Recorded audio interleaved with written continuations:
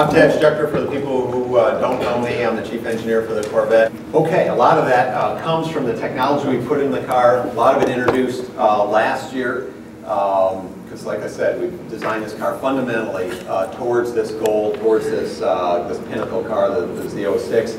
Everything from the way the chassis is developed, the aluminum structure, the aerodynamics, where we spend a lot of time using the tools from the race team to hone the aerodynamics, extremely important.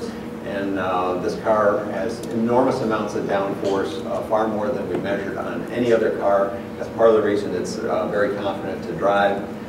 Use of materials throughout the car, make it very light, very stiff. Tech transfer from racing all over the car. Even the PDR itself is a tech transfer story, from the way the race team looks to find time, analyze driver performance. It's the exact same kind of thing that you're able to buy out of the factory.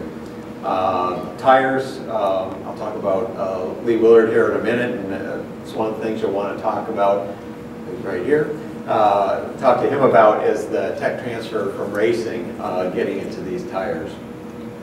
I want to talk a little bit more about racing because racing is really important to us.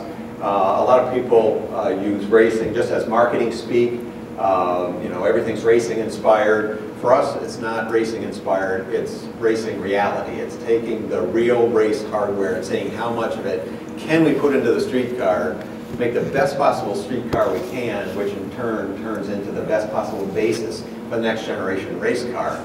And that's what we've been doing for 3 generations of cars, starting with the 5th generation of Corvette. We returned to endurance racing back in 1999. And we've been arguably one of the most successful race programs in racing history, any kind of racing. Consistently there since 1999, 94 class victories, stayed consistent all the way through the 5th generation, 6th generation, and out of the box, the 7th generation, based on this Z06, which the race team described as the perfect starting point. Optimally, everything about the car, the way its geometry, its proportions, the surfacing was such a good starting point. They really had very little to do to start to develop the race car. And when you look at the race car and you park them side by side, you can see how similar they are.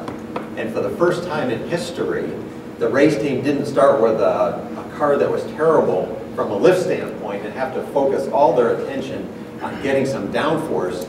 This is the first time in history where they started with a car and they actually had to worry about drag. They already had so much downforce in the car, they started thinking, you know, how can we get higher straightaway speeds? Maybe we should work on drag reduction, which is a first for the race team. So right out of the box, C7R, 4 wins in the first 11 races, more than any other manufacturers, who are off to an extremely good start and expect us to be very consistent in the race series.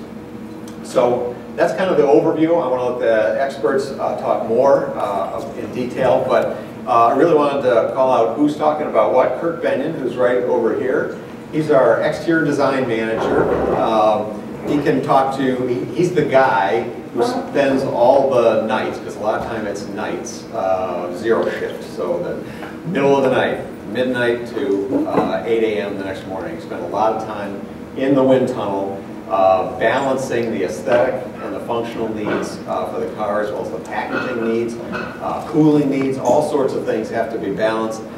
Extremely challenging to do a very good-looking car that also does that functionality. Kirk's the perfect guy to do that. You know, fantastic designer. Also very at home on the track as a driving instructor, so he's got the form and function down perfectly.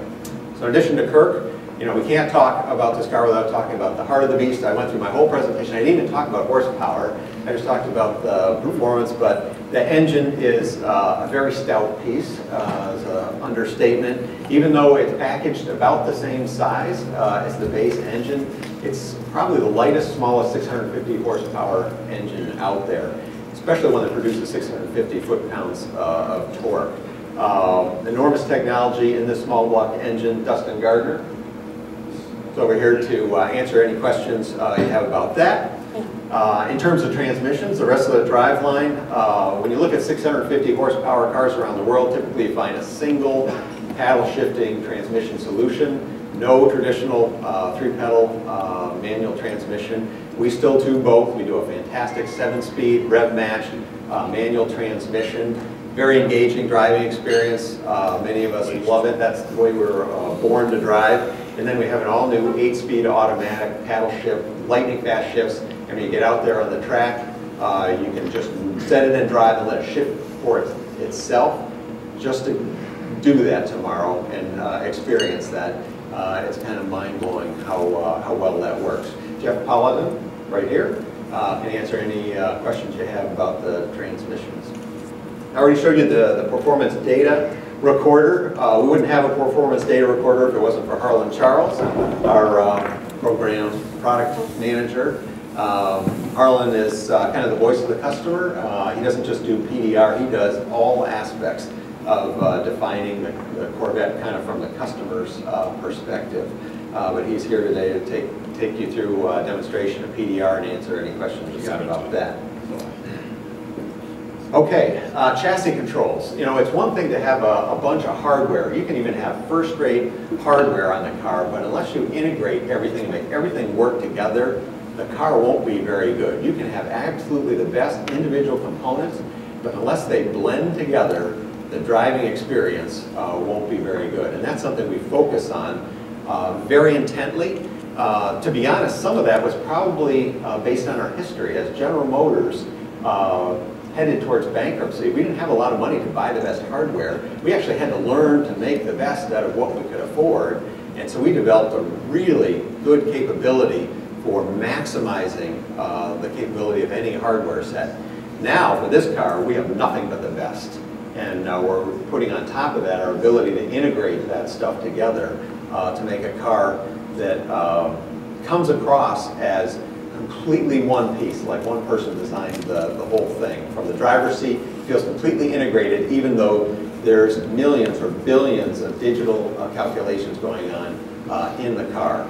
Putting that all together is our development group's job. We have Alex McDonald back here and Chris Barber to talk to you about at least the ELSD and other content that goes into the chassis controls, as well as all the other ride modes that you can use in the car.